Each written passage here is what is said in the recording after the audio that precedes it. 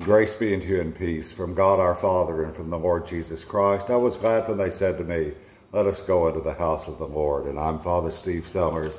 And this is Dot, my 8-month-old puppy. And this is our brief daily message of hope. And we're having a very strange couple of days. Dot went to the vet yesterday. She's doing fine. But when she was 6 months old, she weighed 45 pounds, and yesterday at 8 months old, she now weighs 72 pounds. So we're not sure what's going to happen to her. And I've got a strange set of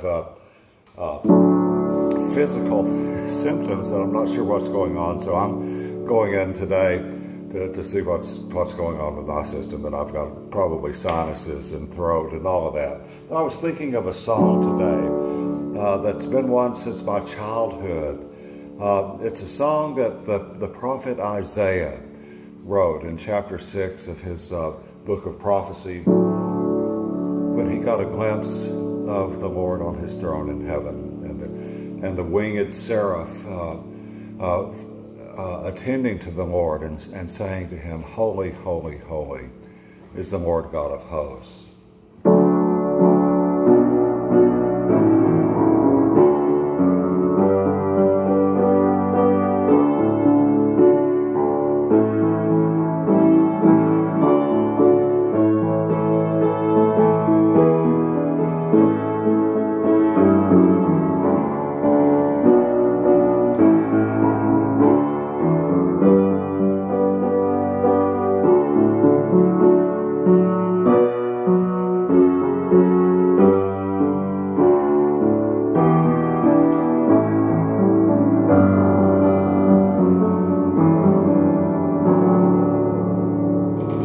That song has always meant a great deal to me. You know, religious experiences, spiritual experiences are very difficult to put into words. I've tried for experiences that I've had, and it stretches our words beyond what we can do with them. But Isaiah wrote that in the year that King Uzziah died, I saw the Lord seated on a throne, high and exalted, and the train of his robe filled the temple. Above him were seraphs, each with 6 wings. With 2 wings they covered their faces, with 2 they covered their feet, and with 2 they were flying, and they were calling to one another, "Holy, holy, holy is the Lord Almighty.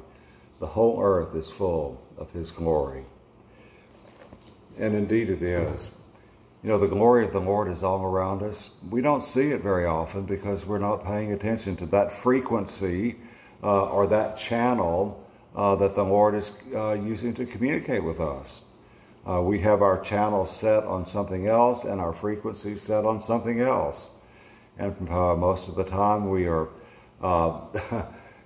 killing time, and we're not focused on the things the Lord wants us to look at. God has never stopped talking to you. He's never stopped talking to me. He continues to speak to us in words of love, words of compassion, words of great kindness. Our task is to tune out all the other frequencies that are going on around us, some of the silly things that we do to waste our time. How many hours do we need to spend surfing the internet every day? Or how many hours do we need to play video games or solitaire or Grand Theft Auto? How many hours a day do we need to do that? God's speaking to us all the time, and the noise from those other things is drowning them out, and we're not hearing him. So the task is to listen to the still small voice that is still talking to you, and know that he loves you. He's there with you. He's been with you every minute of your life, so he knows everything about you. He knows your good times and your bad times, and he loves you through all of them.